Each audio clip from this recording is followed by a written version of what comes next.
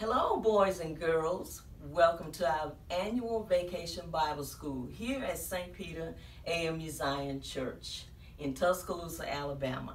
I am Robin Lavender, and I'm going to be teaching you guys today.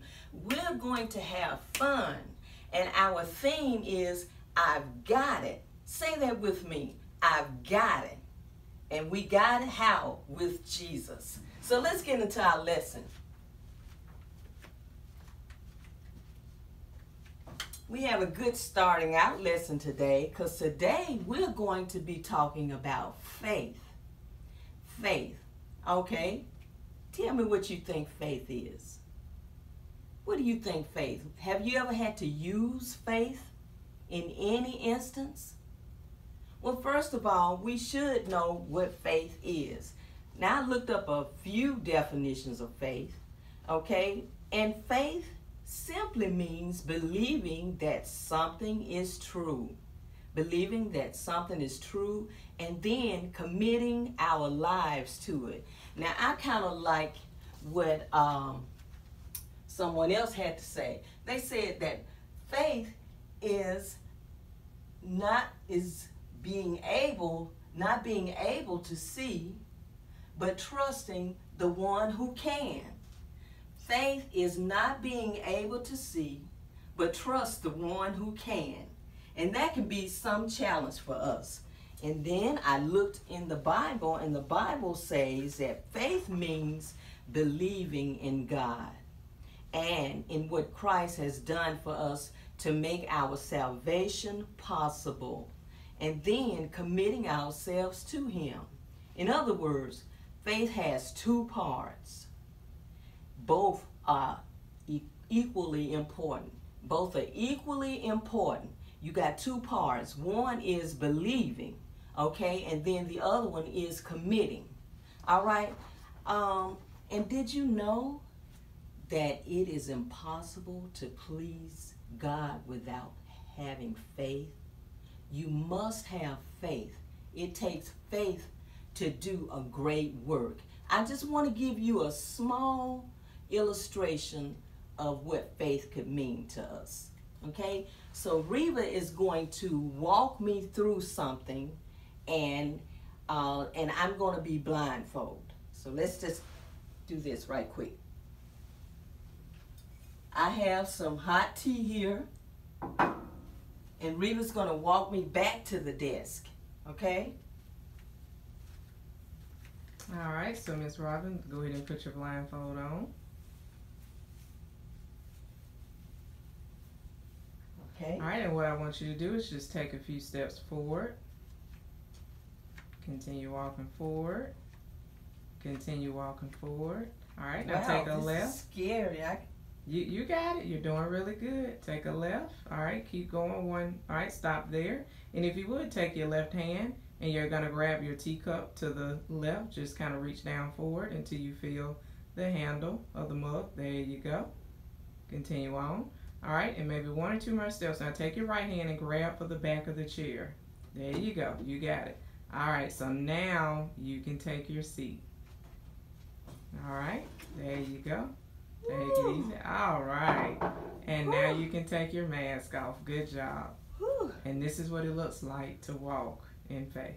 Wow, that can be scary, guys. That can be scary.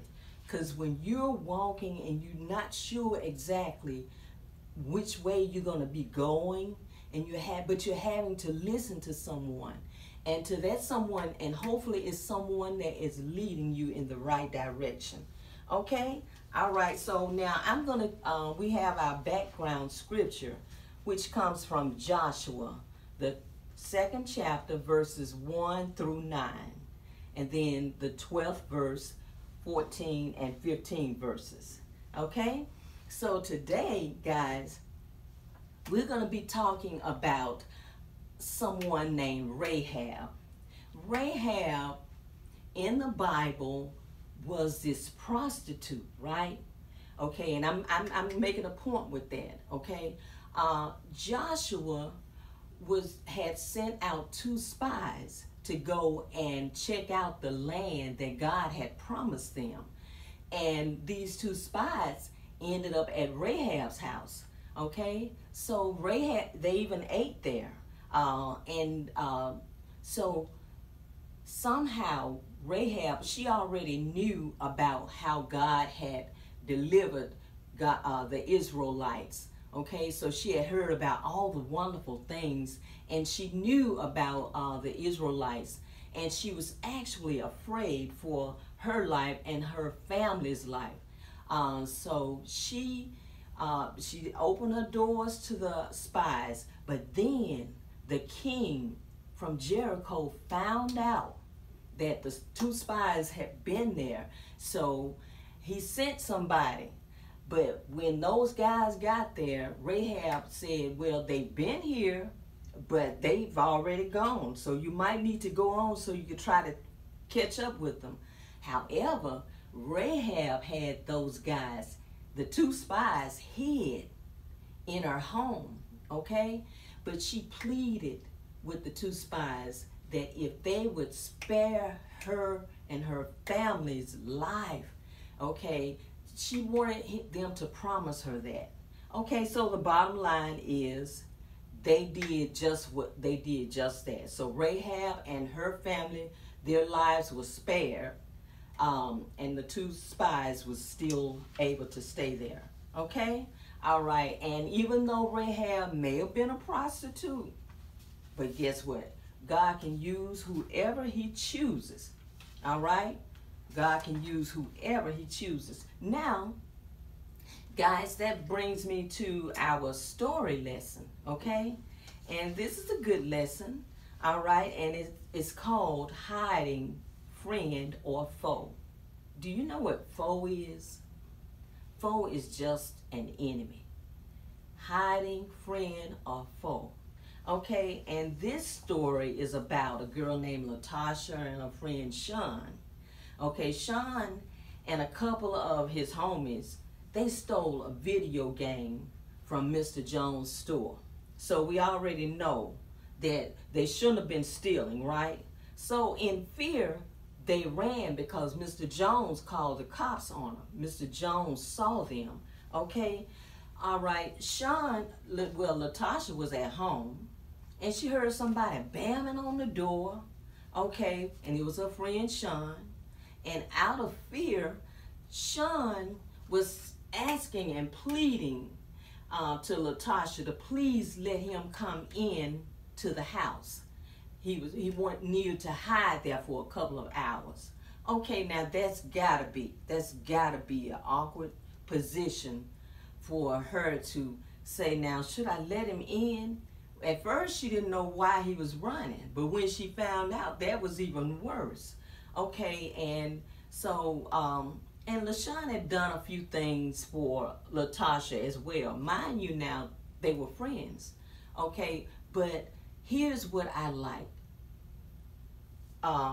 Latasha said, now, my mom told me don't let nobody in the house when she is gone. So I have to do what my mom says, because my mom has faith in me and I don't want to disappoint her. So Sean kept pleading with and reminding her of the things that he had done for her and how he had helped her out. But mind you, this was something that was not right. So anyway, Latasha said, no, I'm sorry, I cannot do that.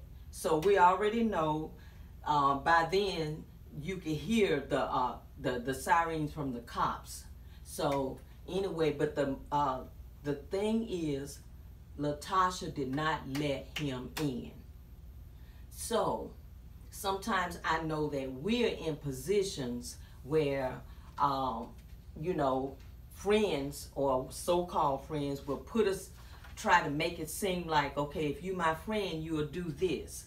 But she was, even though it put her in an awkward position, but she stood her ground and she did not do the wrong thing by opening her doors. Now, the funny thing is, Rahab opened her doors, but she had already heard about the good things that these spies about their families and about how God had been with them. She knew God had been with them, whereas in Latasha's and Sean's case, Sean had done wrong.